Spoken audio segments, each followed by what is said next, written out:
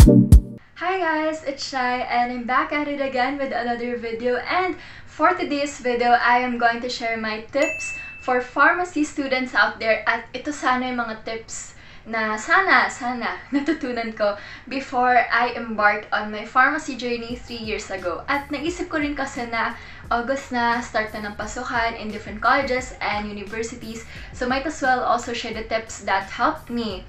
At sana nalaman ko ng mga panahon na freshie pa ako. So, without further ado, let's go! I have 6 tips here guys, and I'm going to start with my first tip, which is to memorize. And I think this skill applies to almost all of the health allied professional courses out there. And for me, pharmacy itself is already a memorization-driven na course talaga. Kasi ang dami nating kailangan alalahanin at i-memorize. Kasama na doon yung mga brand names ng mga gamot, yung mga generic names nila. And with different subjects, merong mga structures. Nako, kapag dadaanan nyo yung mga medicinal organic chemistry or organic chemistry na subjects, mag-focus talaga kayo sa mga structures. And even sa mga pharmacognosy na subjects, biochem, basta guys, mahalaga talaga sa inyo ang memorization skills. Alalahanin nyo yan parate. Mga scientific names. And nagdala talaga ako ng libro para dito. Ito yung libro namin nung first year. So, dosage form to. This tackles yung mga dosage forms, mga powders, tablets, capsules, ganyan. And yung prof kasi namin doon, ang daming pinapamemorize sa amin. Kasi, yun yung quiz niya. So, ito yung mga terms na pinapamemorize niya sa amin, na hina-highlight ko. And akalain nyo yun, parang ilang pages pa to. Memorize namin lahat yan, guys. Oh.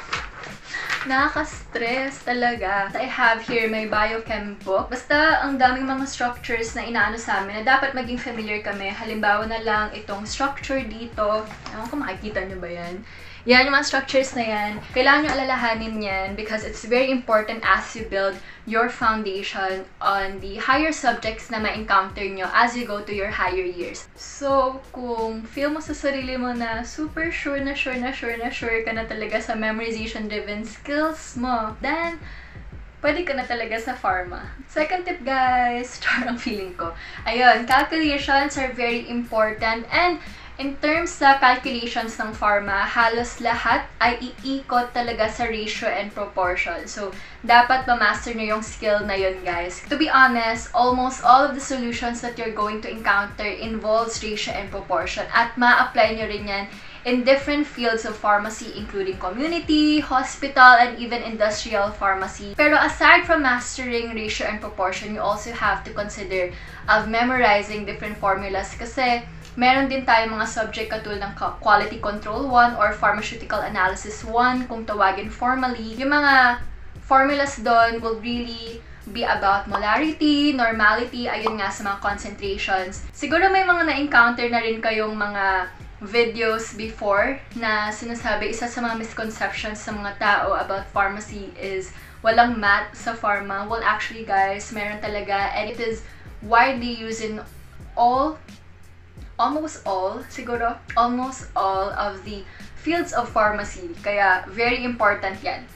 My third tip is to apply what you have learned in everyday life. Sinabi to sa akin ng prof ko when I was in my second semester of my second year. Tinanong ko kasi siya, Sir, paano po ba kayo nagme-memorize or paano nyo po ba naalala lahat ng mga natutunan ninyo?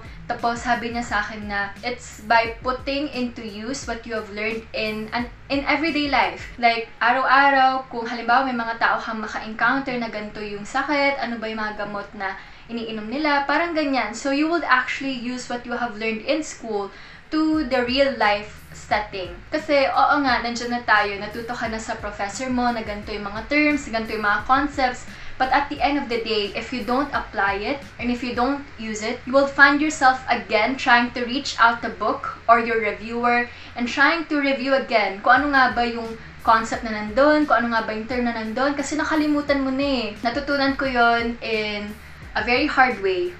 May hard way. I'm thankful kasi mayroong group chat kami ng mga college friends ko, and then dun nagsishare sila ng mga prescriptions, mga gamot na ng mga families and friends nila.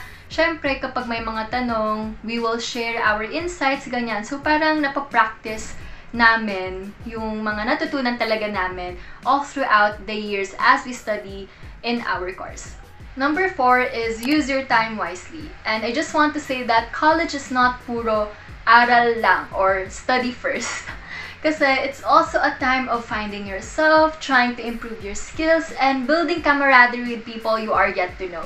Which is why you also have to join organizations for that. Alam niyo ba, in my experience kasi, from my first year and second year of college, kasi yun yung mga time na face-to-face pa eh. I joined an org once, pero hindi rin ako nakatagal. Because I'm afraid that those certain organizations will interfere with my studies. Kasi first year pa lang, ang dami na naming quizzes, assignments, at hindi talaga ako sanay. Kaya parang sabi ko nun sa sarili ko, ayoko na kasi konti na nga lang yung time ko para sa pagpapahinga. Konti pa yung time ko na maalat ko to review if I'm going to join organizations. As years pass by, parang nagsisi ako, sana pala nag-join ako, especially with my dream organizations before na Tomcat and the Varsitarian. Kasi sa Tomcat, pangarap ko maging host sa university. Nako, pangarap ko yun. And then with the Varsitarian kasi nga, mahilig akong magsulat.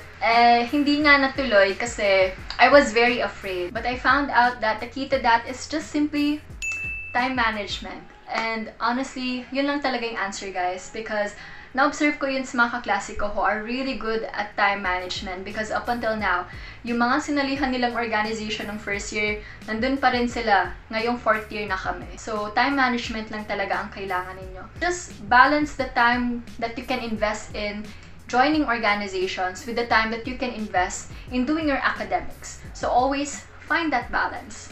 Balik na naman tayo sa academics, guys, because my 5th tip is to be familiar of the different types of questions that you may encounter. At yung mga different types na yon involves multiple choice questions, identification type of questions, enumeration, at ang mahirap talaga na Morse type and case analysis na questions. Different professors kasi have different ways as to how they do their quizzes and exams, kaya dapat talaga maging mindful kayo doon. And in terms of the questions that I've encountered throughout my college life, hirap na hirap ako talaga sa Morse type of questions and sa mga case analysis na questions. It takes a lot of analyzation skills if you're going to encounter questions such as Morse type and case analysis. Lalo na yung Morse type, guys, Diyos me. Alam niyo ba yung mga questions na parang may A, B, C siya. Tapos parang may statements doon. Tapos yung choices niya talaga is, about shade this letter if A is correct, B is false, parang ganyan. Tapos, meron pang mga higher levels of Morse types. At yun talaga yung super nakakalito. Ayoko talaga siya na question types, pero very fond din kasi yung mga board exams daw sa mga ganong type of questions. Kaya siguro yung prof namin na yun, pinapractice kami sa pag-a-answer ng mga Morse type. And yeah. And for my 6th and final tip is to use your basics as weapons. Kasi babalikan at babalikan nyo yung mga topics and concepts na yon as you go to higher subjects in pharmacy. Baka rin tanungin nyo ako, paano ninyo malalaman kung basic ba ang isang topic or isang concept?